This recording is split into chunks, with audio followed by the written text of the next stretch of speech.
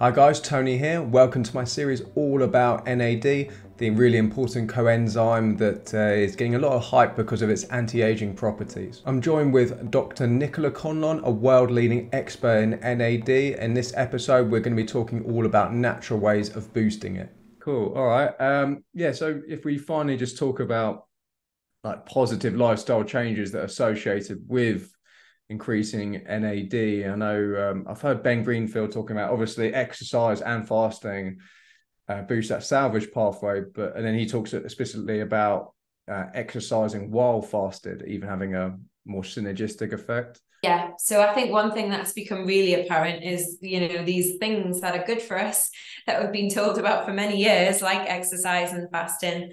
A lot of their benefit does actually come from elevating NAD levels. And the way that this actually works at the cellular level is that if you think about exercise and fasting, they're both inducing a level of cellular energy stress.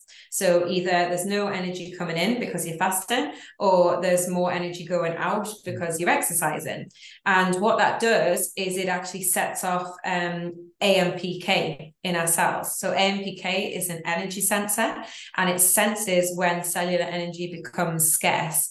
And what that does is it actually directly switches on NAMPT. So it directly switches on that main enzyme in our salvage pathway to actually upregulate NAD production. And this means that firstly, the cell has more NAD to actually create more energy to survive the period of energy stress. But secondly, it also has more NAD to actually be available to drive repair, because the cell's thinking there's going to be some damage here and we don't have any nutrients coming in. Therefore, we need to repair and recycle and restore rather than be wasteful. So for those two reasons, NAD actually increases naturally.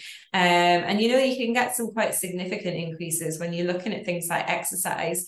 I can't remember the exact numbers, but they were doing resistance training and demonstrated, I think it was about 120% increase in levels of this NAMPT enzyme, and that was associated with around the same percent of NAD boost. So, just by doing some resistance training, I think high intensity interval training also has a similar effect. You can actually be increasing NAD levels. And I think, the logic of combining them together is that you're basically getting double the stimulus to AMPK, right, if you're fasting whilst you're actually exercising. And a lot of our customers, they actually will fast and then take the product with their first meal after the fast, knowing that it's got alpha-lipoic acid in there, which is actually still stimulating AMPK to prolong the benefits of the fast, even though you're starting to eat, because it mimics what fasting and exercise would normally do.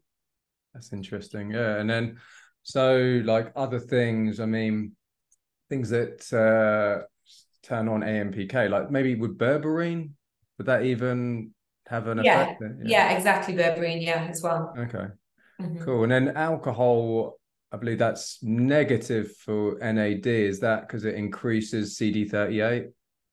So mainly because it's involved in the metabolism of alcohol. So if you're drinking a lot of alcohol, your body's having to use a lot of its NAD supply to help with the pathway that actually breaks down. Because it affects the Krebs cycle, doesn't it? It does affect the Krebs cycle, and then other enzymes and alcohol dehydrogenases and things that are trying to break down the ethanol that you're consuming. So we do see depletion of NAD in alcoholics. That's very well known. And often, just to make a general point, when I talk about NAD declining with age, I generally show a graph that's a lumpy graph rather than straight down. And the reason for that is that it's not the same in everyone, because lifestyle does have a big impact. So if you are not exercising, you're eating an inflammatory diet, you are eating constantly, every couple of hours, and not having any periods of fasting. and you're drinking a lot and smoking and sunburn and all of these things that are damaging your bodies and also not allowing natural NAD production to be switched on, will massively impact your NAD levels. So lifestyle does play a big role. We also know disease plays a big role. Generally, people that have metabolic conditions, obesity, diabetes, they tend to have lower levels of NAD as well. So although it generally declines in everyone, that decline can either be, like that, or it can be like that, depending on lifestyle. Okay, that makes sense. Yeah, and inflammatory foods like, say, seed oils, I imagine must be, or emulsifiers, things like that must be really anything creating inflammation. And this is as well a link with the gut microbiome. So dysbiosis has just been recently added as one of the hallmarks of aging. There used to be 9 hallmarks, there's now 12 because dysbiosis was added. We know that having poor gut microbiome can actually lead to inflammation across the whole body, and then that can influence NAD levels. So everything's all interlinked. Yeah, and I believe even your gut microbiome can even affect your absorption. Say if you're going to take a precursor, but they obviously they don't know, exactly in what biota affects it. But I think there's a link. I know that there is. Yeah, different people absorb different things. The absorption of some things rely on it being metabolized a bit in the gut first. So yeah, there's so many different factors that come into play. And in the future, I think we will have a much higher level of personalization when it comes to supplements, when we understand ways that we can put this into practice. Okay.